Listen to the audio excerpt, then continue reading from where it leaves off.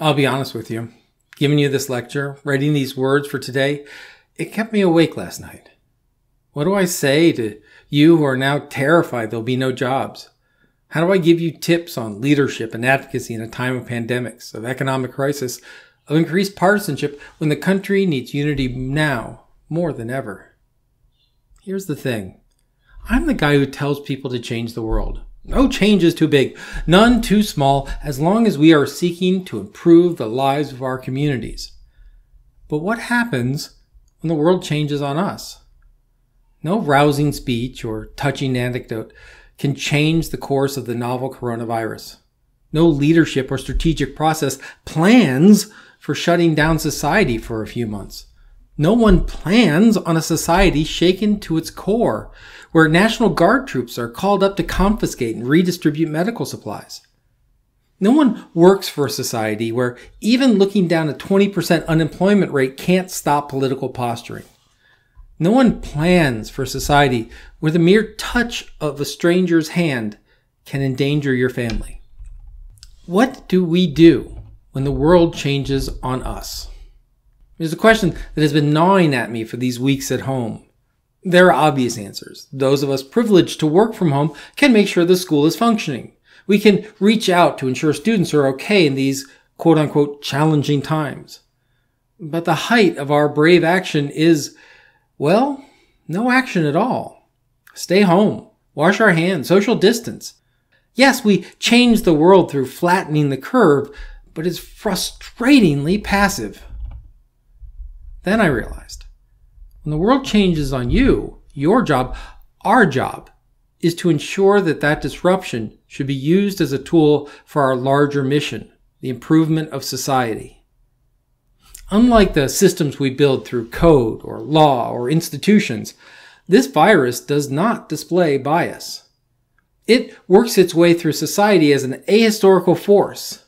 In its wake, though, it lays bare the decisions we have made as a community, as a society, and as a species. In U.S. cities, people of color have been disproportionately affected, not because of biology, but because of systemic inequity in housing, in healthcare, in economic development opportunities.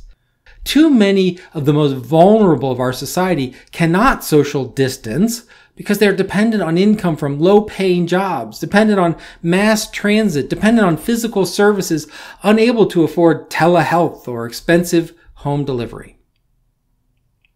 When our schools closed, when our universities closed, when government and businesses sent people home to work and to learn, they assumed that the internet would keep us connected. Yet the internet is not a utility. That status was stripped by an FCC driven more by ideology than social good. The internet is seen as another commodity. The results are both urban and rural students unable to continue learning without connection. It will result in performance gaps, already wide from inadequate access to good schools and needed social services. The summer slide will become the pandemic avalanche. The virus has clearly shown the digital divide widening, and with no public library or school Wi-Fi to fill the gaps. It is commendable that some telecommunication companies have volunteered to lift bandwidth caps. But social good should not come solely from charity, and an unpayable bill with unlimited data is still an unpayable bill. As our libraries, school libraries, public libraries, academic libraries shuttered their doors and went to serve online, they ran into a copyright system designed for profit. No emergency contingencies to speed access to vital scholarships or story times. For all of our talk about community-centered libraries, the closing of doors left our publics with ebooks, but with little vital social connectivity. To be sure, there are some amazing exceptions. Public libraries calling up their regular members to check in and provide a friendly voice. But these are too few. The world changed. That fact, that reality is hard to comprehend. The scale of what has happened over the past 2 months, 9% of the U.S. gross domestic product channeled into checks and loans and programs meant to simply allow people to pay rent. Hundreds of millions of people ordered to shelter at home. Those that have homes. Borders sealed, millions unemployed, including healthcare employees, because high-profit elective procedures have come to a halt, showing how even our healthcare system is out of balance. The objective actions of the virus have shown us the reality of our current surveillance economy. In China, South Korea, Taiwan, Iran, and Israel, governments used mobile phone location data to enforce quarantine and monitor the infected. What's remarkable about these systems is not the speed with which they were put in place, but the fact that they had been in place for more than a decade. In the US, it wasn't phone companies that set up social distance monitoring systems, but advertisers. Advertisers sold the data they collected from us back to governments to locate hotspots and large groups congregating against emergency orders. Once again, what is remarkable was not the speed with which they set these systems up, but it showed how the exact same data and systems 2 months ago were being used to influence our buying and political behaviors. In Wisconsin, a political brawl endangered lives in the supposed name of democracy when a desire to hear the voice of the people became entangled in politicians seeking to pick which people's voices were to be heard in a Gordian knot of self-interest. AstroTurfed protest called to liberate communities fly under a false flag of liberty. Economics and the health of the populations are presented as a false choice. Conspiracy theories and miracle cures fly across the internet as people seek someone to blame. What does a person seeking to change the world do when the world changes on them? They seek to ensure that the aftermath of the pandemic is not a rush to recreate what was before, but to invent a society for the better.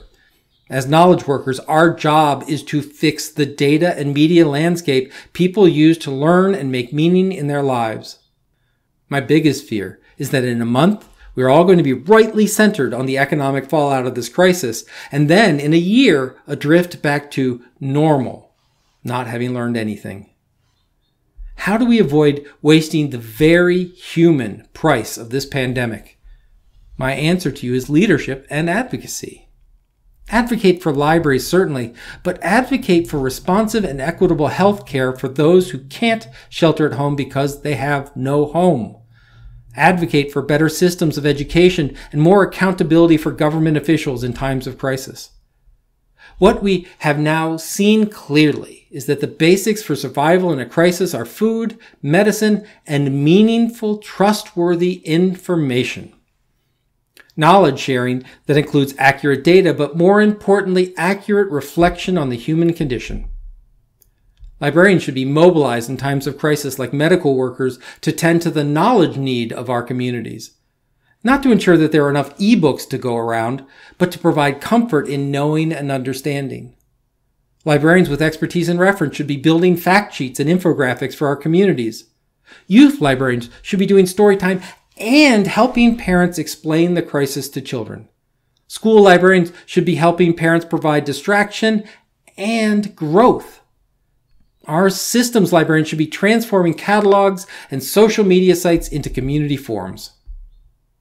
In the aftermath of Hurricane Katrina, citizens of the flooded wards were seeking accurate information. Dispersed across the country or living in squalid conditions, citizens sought out guidance for housing, loans to rebuild, relief of all sorts. They were met with contradicting statements at the local, state, and federal level. The systems intended to provide relief instead provided confusion and anxiety after the waters receded. A local newspaper transformed their online comment system into community forums focused on individual wards. In those online sites, citizens became the experts. They shared not what was being told, but what worked.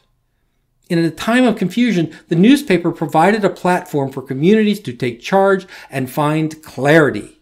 That's what our libraries should do now. We should be briefing mayors not only on the latest news and research, but on the work and concerns of the people. Medical librarians and academic librarians should be mobilized to help the world sort through the millions of new scholarly papers and studies being shared well before peer review. After the virus passes, we need a workforce dedicated to the workforce. We need librarians trained to not just find jobs and help write resumes, but in applying for the labyrinth of new programs to support small business and gig workers. Our public librarians and school librarians must partner with our community colleges and universities to provide a true university of the people. Our academic libraries need to reach out and continue connection to academic workers laid off. A key to emerging from this pandemic will be contact tracing. We need to identify who is sick and who they've interacted with in a way that preserves privacy and values the individuals. Every librarian who is laid off instead of retasked to build and staff that contact tracing system is worse than a lost opportunity. It is a failure of leadership. Every hole we discovered in our social safety net during this crisis, every crack in our response has a knowledge component. We have seen how data on infections and mortality can be misreported, misinterpreted, or simply ignored. We have seen how the perennial underestimating of the importance of teachers and professionals dedicated to education cannot be remedied with a few packets and additional load on overstressed parents. We have seen how our elders can not only be quarantined but isolated and ignored, their plights underreported. We have seen how state and federal response, instead of bringing clarity, bring division. Librarians and the whole of the information science domain must make these failures as our agenda, a grand challenge moving forward. To be sure, there have been bright spots in these past few weeks. We have learned community and companionships can continue in Zoom and FaceTimes and Facebook Live. We have seen librarians read and counsel youth. We have seen through people's backgrounds and video conferences interrupted by children and pets a humanity to our colleagues. Your mission now, our mission as librarians and information professionals, is to fix the broken systems, heal the shattered psyches, and help our communities find meaning in a time of pandemic and the aftermath. You are powerful. You are instrumental. You are the future in this regard. It is a large and frankly unfair burden to put upon your shoulders. But know that you will not be alone. I am here. Your professors are here. Your fellow students are here. Your fellow librarians and information scientists are here. This mission is not for a few. It is for all of us. And together, we got this.